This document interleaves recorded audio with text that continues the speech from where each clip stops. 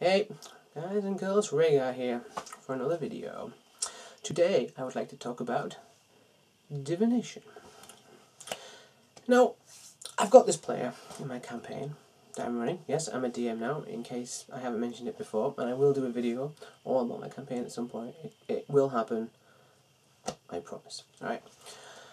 But I've got this player, and he is a cleric of the Raven Queen. And he wants to go in the direction of his character as being a kind of seer, a kind of fortune teller, a kind of seer of the fates of others in the distant future and recent present. And that kind of fits in with the Raven Queen's themes. I mean, maybe Raven Queen acts differently in your campaigns, but she is meant to be an aspect of fate, as far as knows the canon of D&D. So I want to give that to him. I want to give him that chance to be a seer. And he went ahead and he got these like really cool crystals and little like symbol things on his own accord to bring the game to sort of. He wanted these little props to use, and I think that was really cool.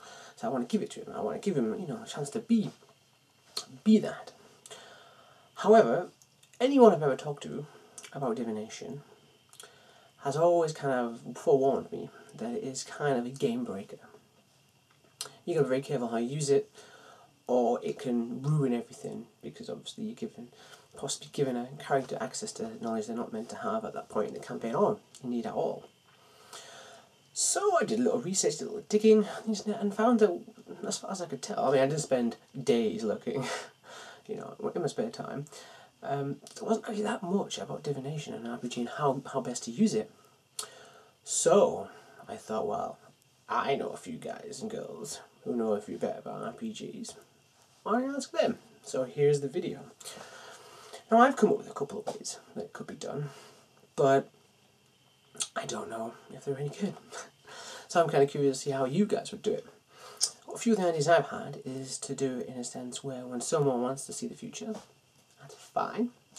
You give them a kind of window-like image of the future. They roll for the spell and how successful it is to the question, with the parameters and the description of what they want to know, make it as specific as possible. That'd be great. And yeah, you paint them a scene, and that's what may or may not happen.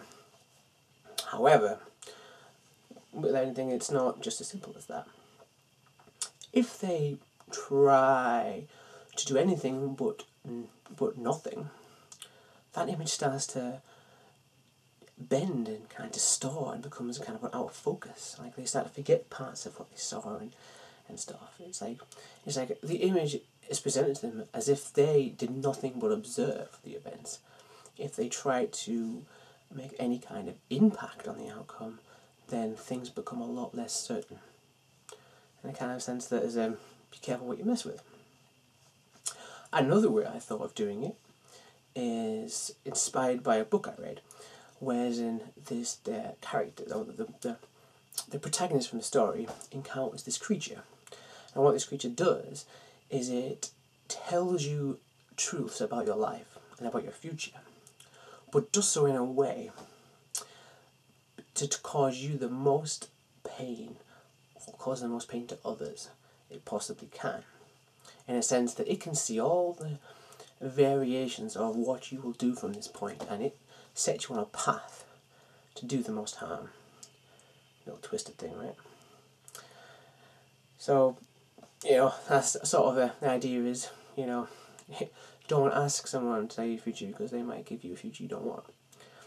But how I'd use that is in D&D, is that I get them to make a roll, and depending on how they roll, and a bit of DM jiggery pokery, would depend on who responds. Not what, who. It would either be some kind of evil aligned entity or good aligned entity. And it may give them the answers they want, or it may give them information that only benefits another agenda. I kind of, be careful who you ask, because you may not know who's actually on the other end of the call, kind of thing, which I think is cool. But yeah, I don't know the pitfalls of using that approach because I've never tried it yet. And I thought, come to the brigade. they'll know what to do. And I can tell now, your responses were amazing. Until next time, people.